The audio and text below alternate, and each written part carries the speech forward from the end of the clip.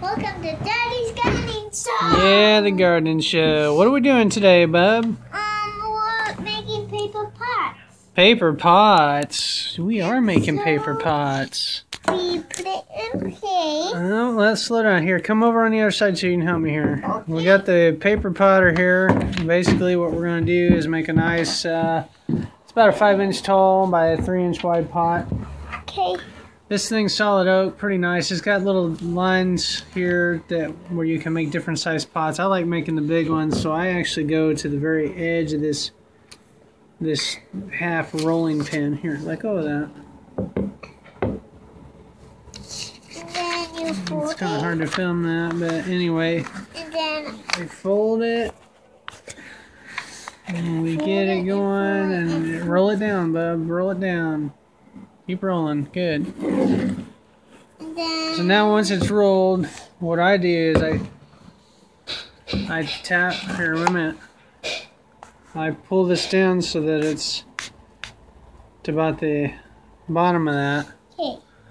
And then what we do is we fold it into the recessed area. Which, yeah, I guess. Here, let me try. Okay. What we're going to do is, I don't know if you can see this real well, but what we're going to do is just work around the circle here. And I always start with where the end flap goes, but just work it around. Alright, put the pedestal on. And then we grind Put the pedestal in, and and then we grind it. Wait a minute. And that kind of helps it retain the shape. And then what we do,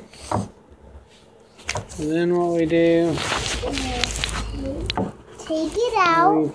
we just kind of take it right off of the thing. Sometimes it's a little tricky, but... And then we put it into the basket. So what you end up with is a nice paper pot.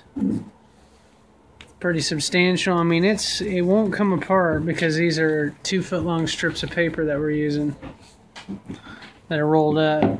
So anyway, we're making a laundry basket full. We'll take that down into the basement, and then when we get ready to pot, we'll use it. So you got anything else to say, bub? Bye. Bye.